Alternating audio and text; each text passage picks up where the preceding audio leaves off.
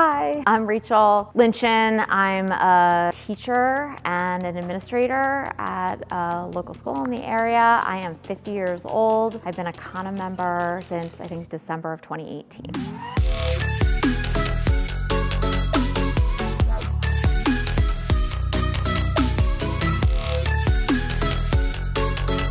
I grew up in the Fort Washington area. I went to Germantown Academy. I graduated from there. I did sports all throughout middle school and high school. The total private school things of field hockey and lacrosse. They're super useful in your normal life. I played lacrosse in college also. And I've always been a runner and pretty active. So yeah, I think I've always belonged to a gym, like even in my young adult life and through adulthood, parenthood, been either belonged to a gym, worked out at home, and definitely been pretty consistently been a runner. I've always been a big runner, and Dave, my husband, who is also a Kanna member, is a big mountain biker. And we sometimes do those things together, like he'll ride and I will run, but we both really like doing that and we both like working out. And I think I was feeling, I don't know, like running is great, but you know, I had run 2 marathons and that was gonna be, I'm gonna top out at a marathon. And at a certain point, I started thinking, you know,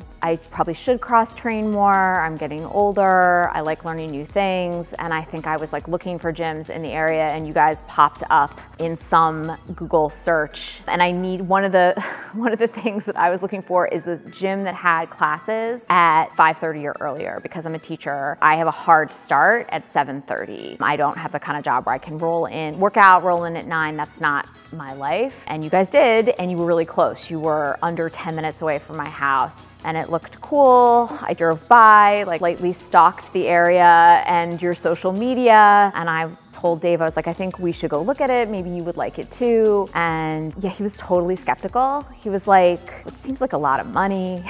Like, I don't know, Rach, like, I'm not really sure. And I was like, well, can you just like come with me? Maybe you'll like it, you know, keep an open mind. Because we've never really worked out together like that. And we did. We came over, we met you. The day we came, it was a Saturday, and they were doing, this is in a smaller gym, and they were doing some workout with, now that I think back, I'm like, oh my God, they were doing like burpees over bar and something else. I don't know, it was kind of insane, which now I know how hard what they were doing was, but it seemed, there was definitely all levels in the room. It wasn't just total like meathead. It seemed like people that we could hang with as other active adults. In the beginning, it is like, it's a little intimidating, even if you're an athletic person. I mean, I had played sports and done things my whole life, but I'd never worked out with a barbell before. Like, I remember the first time like having to ask someone, like, how do you take the clip off? Like, because when you do the base camp, you guys sort of do that for us and you're not lifting that much weight, right? So, but people were just really, really nice from the beginning. And now when I look back at the 5:30 class, because I've pretty consistently gone to that the whole time, you know, there are people in that class that are like really like serious CrossFitters, like someone like Sarah, who's been coming since the beginning and is like a pro jock. Like, everyone was really welcoming. And even if I was like, you know, doing something on the rig, you're like, you know, taking the bar off the rack and pressing. And, you know,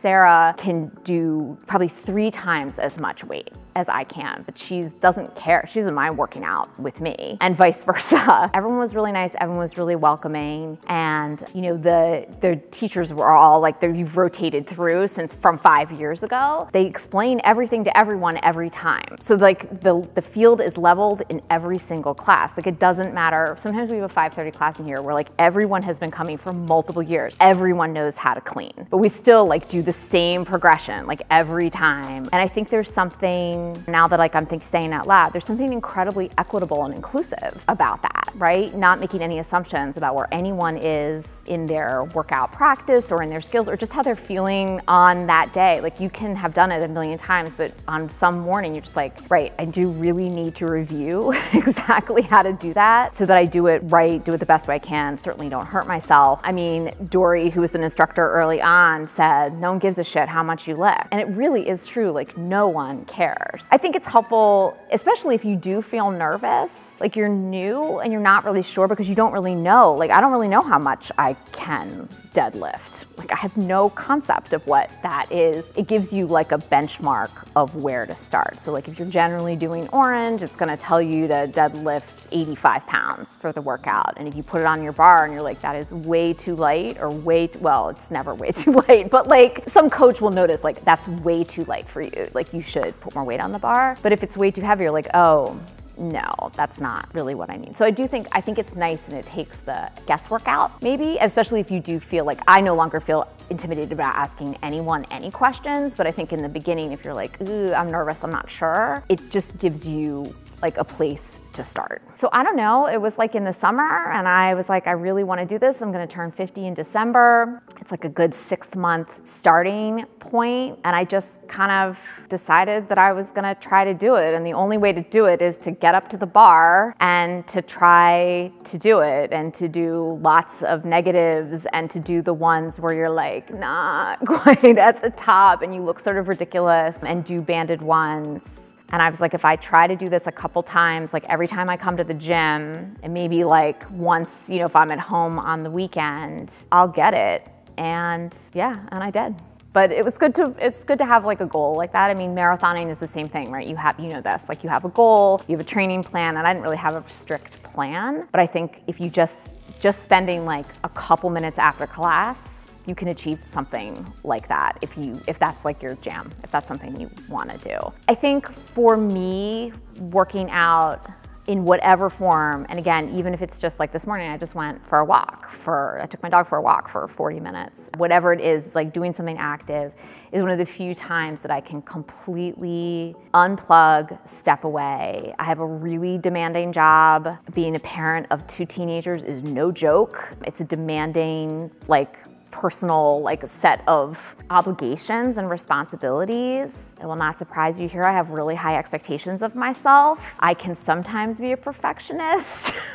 I work really, really hard and I pride myself on that, but I also know it's not healthy. You can't be in that mode all the time, and I can be a worrier and I can be anxious. And so sometimes I'll be in, my job changed a little bit last year, the year before. I've never worked harder in my life. I've never sort of had that high level of work stress, and coming here at 5:30 in the morning was like an hour of blessed silence inside my head. It's like when there's a buzzing light and then it goes off and you're like, oh my gosh, that's so much better. That was so annoying. I find this place, and running can do that for me too. That I can get in a completely zen, outside of all of that space. I think it's a place where people are genuinely really nice. I mean, you've coached 5:30, we're not always the most warm and fuzzy group. At 5:30 in the morning, people can be a little grumpy and it's tired and it can be quiet.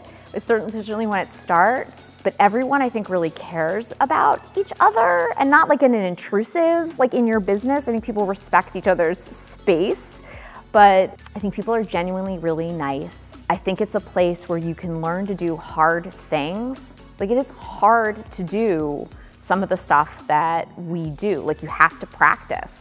I am much better now at doing stuff that I was certainly 5 years ago, 1 year ago. So there's pleasure in practicing something over and over again. It's a really supportive environment, because as adults, we don't get to do that very much anymore. To have a learner's mind, a beginner's mind about something. I think you get a lot of bang for your buck. Gyms aren't cheap, and I think if you're gonna pay money, you wanna go to a place where people work hard, where the instructors are really, really good, where the equipment is really good, where it's really clean, where classes start on time and are run well. I'm a little bit of a stickler about stuff like that, but I think that really matters. It's run well as a business, and not all gyms, I know you know this, are like that. So I think that's really great. And I think it's just a really nice community. It's a place where people cheer for you, and not in an obnoxious way. Dave and I were discussing this. He was like, yeah, I'm not a big cheer. And I was like, yeah, but you do cheer for other people and fist bumps at the end. And it's not out of pity when you're the last person to finish. It's legitimately people are let's go, you got this. And I think that that's really nice. And it's hard in this serious and sometimes cynical world to find places where adults unabashedly cheer for each other. I think that's a really like lovely, lovely thing to bring into the universe, not to be too schmoopy. And it's a good way to start your day, even if you're really tired, like you go. And I mean, there are mornings where I'm like, I do not really feel like doing this, and I put my feet on the floor, but I never like walk out and think, well, I wish I hadn't come. That's never happened to me. I'm always glad that I came, even if it was really hard, even if I felt like I sucked on that particular day, even if I was really slow. I never regret it. I never regret coming.